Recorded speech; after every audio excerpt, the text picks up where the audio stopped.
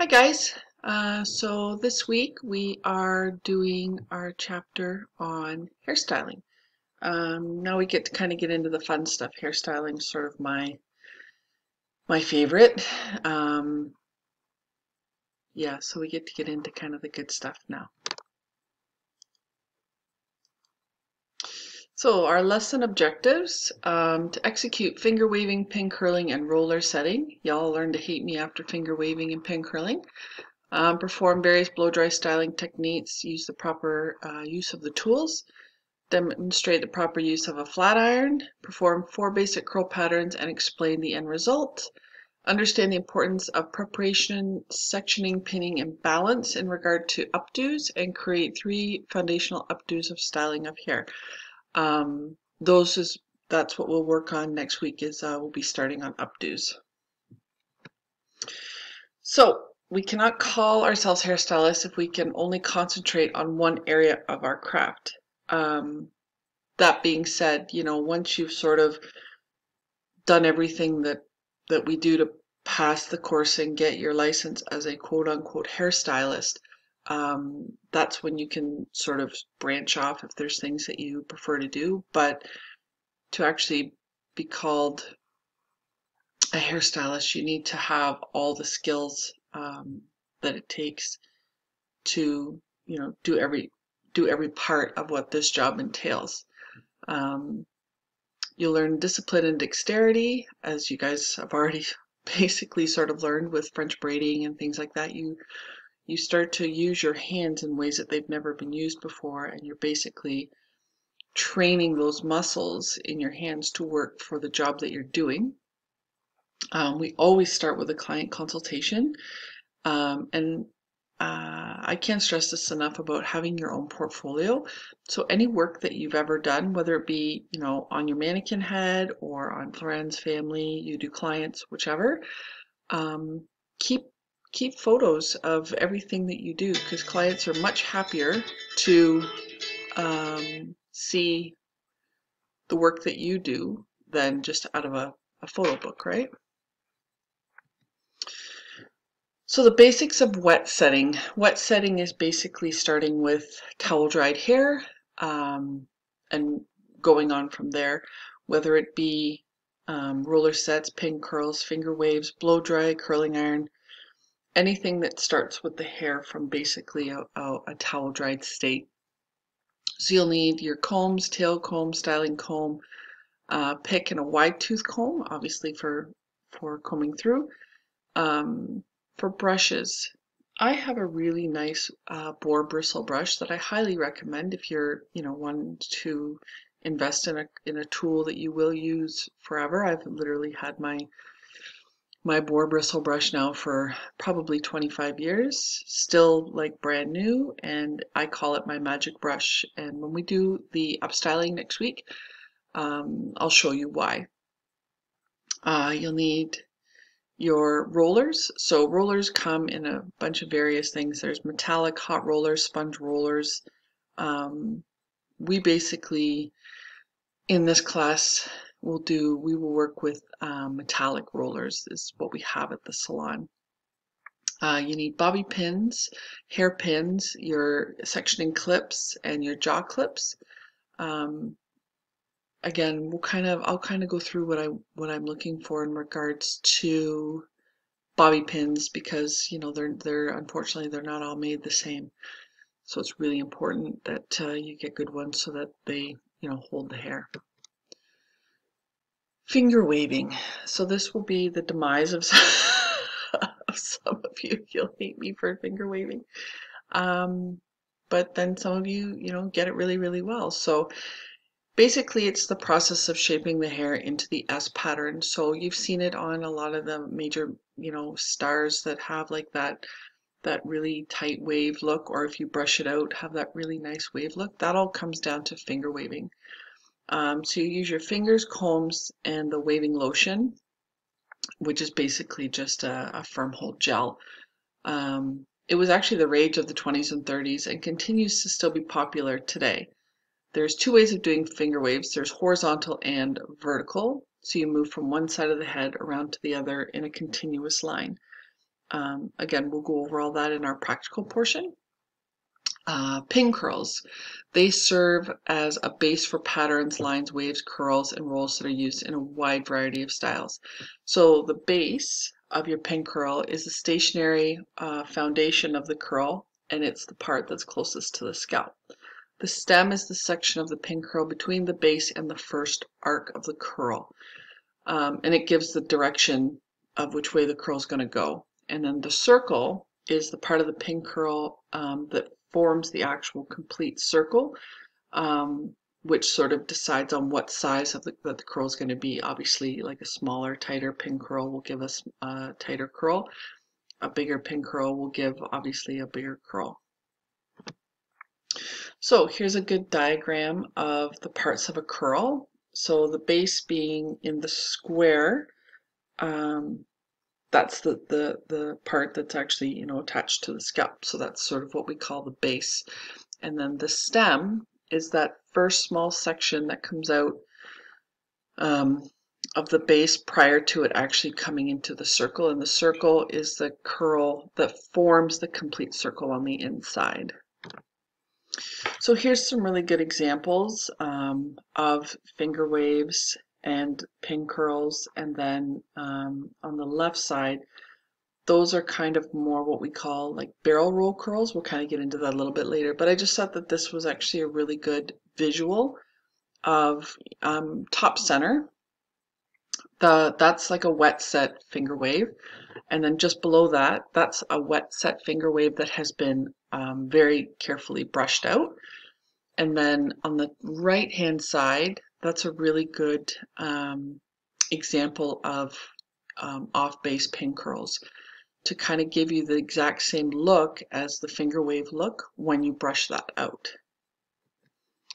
So the mobility of a curl. So a no stem curl is placed directly on the base, produces a tight, firm, long-lasting curl and minimum mobility. Half stem curl has medium movement and is placed half off the base. And a full stem curl allows the greatest mobility and the curl is completely pinned off base.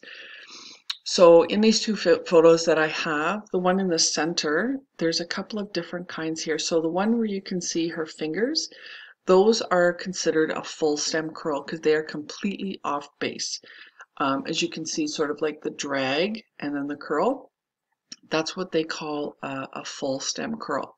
Again, the picture on the right hand side shows rollers, and then it shows those pin curls that are on the side that sort of go back. Those again are full stem curls, not on base, and same as the curls kind of underneath the rollers, those two are considered a full stem. And then at the very base, those to me look like half stem curls, which means that they're half on base and half off base.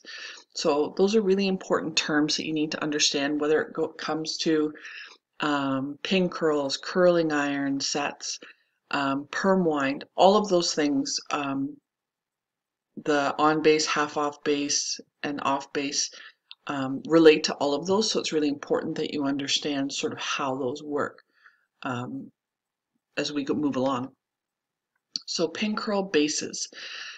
The pin curl base is the part of the pin curl that is directly on the scalp. So the way that you create that base makes a difference in how the curl is going to look once it's completed. So different bases are used at different parts of the curl for different kind of styles. So a rectangular base recommended at the side front of the hairline for a smooth upsweep effect. So that being said, that last photo that I showed you, where those were like a rectangular base that kind of went back and the curls kind of went back and curled up, that's sort of what they mean by a rectangular base at the side front. Triangular base along the hairline to prevent breaks or splits and allow a portion of each curl to overlap. So basically, starting at your hairline, you'll take a triangular section and then sort of triangle up, triangle down, so that you don't have like those perfectly straight lines when you brush out your style. An arc base or a half moon are carved out. They give good direction and can be used at the hairline or at the nape. Square base, suitable for curly hairstyles without much volume or lift. To avoid splits, stagger the sectioning. So what we do with that is we call that like a bricklay, which means no two lines meet up. There's always something sort of cutting everything off, so you don't have like that straight line that you can see. Pin curling techniques. So there's carved curls. They're sliced out of a shaping and formed without lifting the hair off the scalp. Ridge curls are placed immediately behind or below a ridge to form a wave. So the ridge they mean is a pin curl, or a finger wave ridge. So we would create the ridge with our fingers and then create the pin curl that sits right on that ridge. Skip waves are 2 rows of ridge curls, usually on the side of the head. They're a combination of pin curls and finger waves. And barrel curls have very large center openings and are fastened to the head in a standing position on a rectangular base. So again, here are the pin curl bases or the foundations. This is a really good visual to kind of understand the rectangular base, the arc base, the triangular base, and the square base as to how it looks and where you would place them on the head to do your styling. Carved curls. Pin curls are sliced from a shaping. So again, you've sort of shaped the hair in kind of the way you want it to go, and you've actually carved your pin curl out of that shape. The pin curl doesn't lift off the head, it stays very close. So it's actually really nice to create, like, especially right around the face if you want to create some nice curls there. And then ridge curls are placed directly behind or below a ridge. So that very first ridge that you see, that's considered a finger wave ridge. So instead of continuing on with a vertical finger wave, they've created a ridge and then the curls behind that will actually create that curve as when the hair dries. Skip waves. There are 2 rows of ridge curls usually on the side of the head. So this is actually a really good visual in the bottom left-hand corner that shows, you know, the finger wave and then the ridge curl and then the shaping and the ridge and then the pin curls again after that. And then when you brush it out, you see how you get that, you know, that nice sort of wave, but not too structural. And then the barrel curls is the same photo as before. So basically what that is sort of like the size of like a curling iron barrel. You wind the hair and then you pin it right on the base with the hair clip, the hairpin, sorry. And that actually creates a lot of volume and a very loose wave.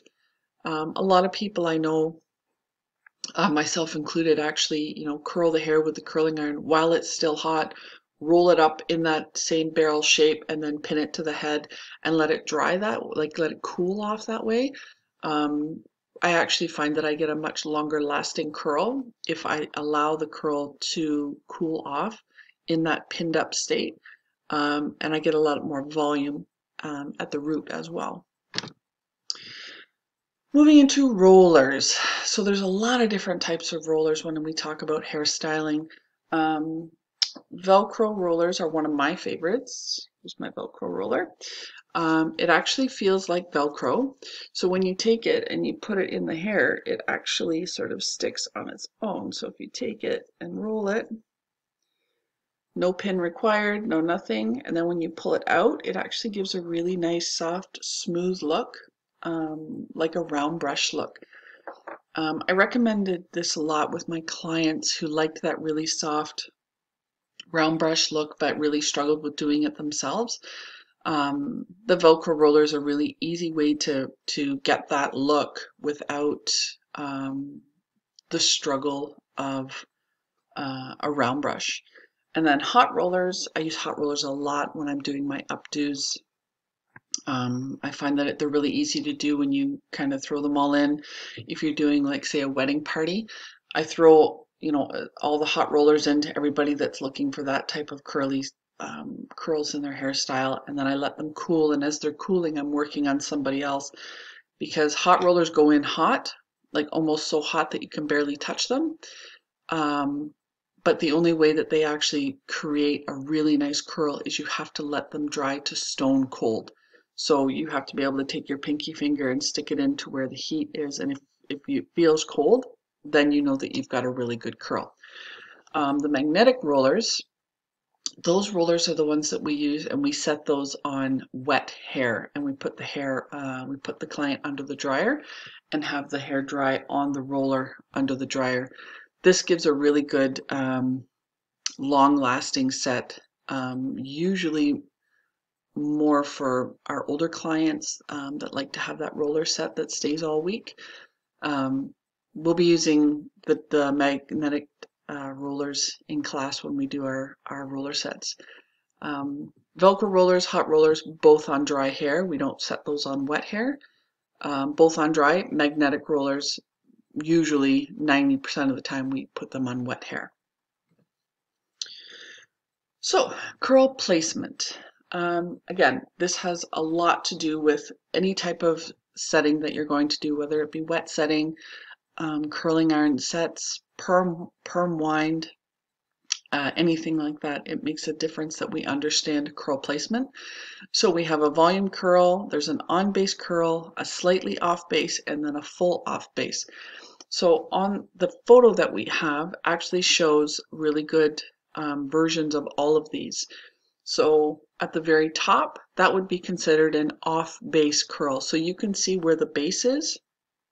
Then you see that the hair is pulled fully off base, and then the curl. And then just over top of the ears, that would be considered an on base curl. And then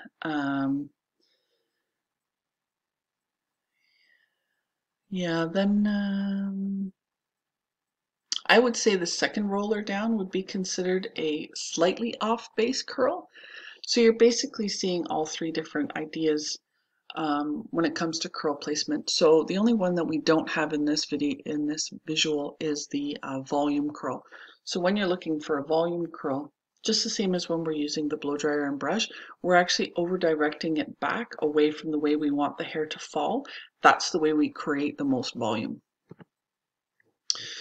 Guidelines to follow when blow drying hair. You guys have already really kind of rocked the blow drying, but I'm going to go over it anyways, just because it's really important to understand if there's, if you ever have any questions with it. Obviously, do not hold the dryer too long in place because we don't want to burn the client or the hair. Always direct the hot air away from the client's scalp. Again, we never want to burn the client. And again, when we're pointing the nozzle away from the scalp, that's how we're actually smoothing out the hair. When we point it at the scalp, that's when we get the ruffling. The hot air should flow in the direction that the hair is wound, and breeze dry the hair to 80% dry prior to the round brushing. That way we don't obviously cause the damage, and it cuts a lot of the time out of the actual drying process. Curling iron techniques. So to become good with a curling iron, the key is to practice the manipulating of it. Depending on the iron that you have, a Marcel iron does take a little bit more finesse than a spring handle, but basically both take a lot of work when you're working from a long hair to understand how to put the curl in properly, how to not create those little fishhook ends. So it's really important to understand how to practice with them. And I, again, use cold iron so that you're not burning, yourself. If you're using it on your mannequin, or, it's not as important if you touch the mannequin with it, but God forbid we don't want to touch a client with it. Practice turning the iron to develop a smooth rotating movement by turning the irons while opening and closing them. And practice in both directions. You're not going to be using the exact same curl all the way around the head. You're going to use, back one way and then back the other way. So you need to practice using the iron curling both ways. Releasing the hair. Again, when you're working with longer hair, you have to release the hair very kind of in a slow way, where you kind of open and close the barrel slowly, and let the hair come out. Guiding the hair strand. So practice guiding the strand into the middle of the curl as you rotate the iron. This ensures the strand is firmly in the center of the curl. And then removing the curl from the iron, by moving the comb to the left and the iron to the right. Use the comb to protect the client's scalp from the heat of the iron. So if you're working with shorter hair and you want to get as close to the scalp as possible with the curling iron without actually touching, what we do is we sort of place our comb on the scalp and then bring the curling iron to it and let the curling iron sit on the comb. So we're getting as close to the scalp as possible without actually having any worry of touching the client. 4 basic curl patterns. Again, we've gone over these, but I just want to sort of go over them in the theory side of it. So the root curl creates volume of hair movement, and a curl formation from roots to ends. Works best on shorter hair than longer hair, just because, it's hard to get a really good root curl and then have, a nice curl all the way to the end on longer hair. The spiral curl, which is made by winding the strand of hair around the barrel of the curling iron, creates a vertical corkscrew effect, works best on one length hair to create volume. Waves, so create an S pattern and give the texture and volume to the hair, can be applied to any length and any texture. And then end curls are used to give a finished look to the ends of the hair. Can be turned under, can be turned up, can be like a little, just something to sort of finish off the ends of the hair, especially on a really long one length look. So the picture on the top left is actually showing how you use the curling iron and hold the comb underneath. Really important, again, so we can get close to the client's scalp without burning. And that is using the spring handle, and then on the right side is the Marcel handle. 2 very different curling irons and 2 very different ways to hold your hand, but to both get the same effect, and use whatever you find most comfortable. The pictures below are the Marcel handle, the spring handle, and of course a lot of people prefer to actually curl with a flat iron. So here's some really good visuals of the types of curls that you get depending on the size of the barrel. So on the far left hand side, you see, using a 32 millimeter barrel, how loose that curl is. And then you go to a 25, to a 19, 17, the size of the barrel gets smaller, which means obviously the size of the curl gets smaller or tighter. And then in the center is the corkscrew curl. Bottom right is what that's considered the end curl, and same with the top right. That's also considered an end curl. So long hair style. Updos are specialty styles where hair is arranged up and off the shoulders and secured with hairpins, bobby pins, and elastics. Here's 3 sort of different ideas of, updo, up style, whatever you want to call it. And we're going to be using a lot of different tools with doing these, with different brushes, different combs, with elastics, with bobby pins. You're going to learn how to pin everything properly and have a really secure style. So the 5 key points that you must consider is, number 1 is your preparation. Making sure that you have all your tools, materials is essential before you start. Make a list of the tools that you'll need to complete your style. Consult with your client that the hair is not too freshly washed or straightened. Once you straighten that hair with a flat iron, you're not getting a curl in it, or anything that would last anyway. So it's really important to have that conversation with your client prior to them coming, that not freshly washed hair, because it's too slippery, and not thermally straightened. They can, blow it dry, let it dry on its own. It's really important to understand that they understand what they have to do prior to coming in, and then what it is that you're going to use once they get there. Working spray while keeping movement in the hair as you work. You don't want anything too stiff. Again, we go back to sectioning. Sectioning is so important in everything that we do. So we section the hair prior to beginning to control long hair and keep your style nice and neat. Every style has a different sectioning pattern. Keep the lines simple and you'll be able to create the style in a timely manner with a quality result. As soon as you start to lose your sectionings, you start to see that the hair sort of becomes out of control and harder to get to where you want it to go. So it's really important that you keep your sectioning clean and neat. So pinning, there are two types of pins, bobby pins and hairpins. Bobby pins are, closed, and hairpins are open at the end. They do totally different things. Bobby pins are used to keep the hair tight against the head and can be interlocked. Hairpins are open-ended and anchored by bending the end of the pin back, so when inserted, it locks into place. Best used on hair that has been backcombed to keep it from falling out. Again, you'll see, I'll show you the difference between, you know, a good bobby pin and a bad bobby pin in regards to how well it's going to hold your style. It's a huge thing. Balance. So head shape, neckline, facial structure, and planned outfit all should be analyzed before committing to a look. It's really important to understand what the client's going to be wearing before you even begin to talk about a hairstyle, because the neckline of whatever it is that they decide to wear also kind of, it doesn't matter what idea that they have, a lot of it is based on the neckline that they're going to be wearing. So something like with a high neck, high collar, you know, you don't want anything kind of hiding it. You want to be able to see that, so you need to consider more of an up style.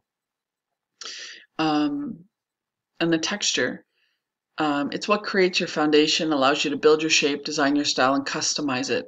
So the texture that you're creating, if they don't have naturally good texture, is we do back combing, back brushing.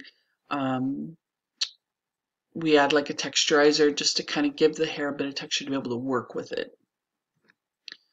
So these are the classic updos that we will be doing in class. We actually don't do the bun, we actually do the half updo, but these are sort of like the classics. So the chignon is truly classic style, which is in the center. Creative out of a simple ponytail for formal hairstyling. Bottom left is the French twist, a technique in formal hairstyling that creates sort of a conical shape. You will be doing the French twist, and then top right is the classic bun. The bun just has so many different, it's so versatile. You could do the messy bun, the very smooth, sleek. You can do it up high, you can do it low, you can do it off to the side. It's a very versatile style. Hairstyling offers a wonderful artistic outlet. Basically, whatever you can dream up, you can create, and that's the best part, is being able to have a vision of something and bringing it to life in the form of hair is it's just magical to me. Once you master the basic styles in this chapter, the foundation and techniques that these styles require, you will have the technical ability to create your own unique and artistic look. So again, what we're doing in level 1 is giving you the foundations and the basics to be able to build your craft. So the stuff that we do in this class, teaching you how to pin, teaching you how to backcomb, all of that is to give you the foundation to be able to move on and create styles that you want. But all these styles start with the same basics: proper sectioning, proper balance, proper texture, and proper pinning. All of these, you know, that's really important in all of these styles. So our final sort of quote of the day: our hair is a statement of style, an affirmation of beauty, and an expression of self-love. I thought that was kind of a really nice quote when it comes to hairstyling. that, our hair and your client's hair is definitely a statement. So I think that was sort of a really cool um, sort of quote for the end of this chapter. So your homework this week is in chapter 17 in your practical workbook. Please make sure you do it in the practical workbook, not the theory book. Questions number 1 to 89, and then stop and then go to questions 102 to 138. Because in this chapter there's stuff that we don't do in level 1, you'll be doing that in level 2, so that will, we kind of move on to all that stuff next year. So the only stuff that we're going to be dealing with are in the questions 1 to 89 and then questions 102 to 138 in your practical workbook. Hope you guys have a happy Halloween week and have a safe and happy Halloween weekend. And I will see you then. Thanks. Have a great day.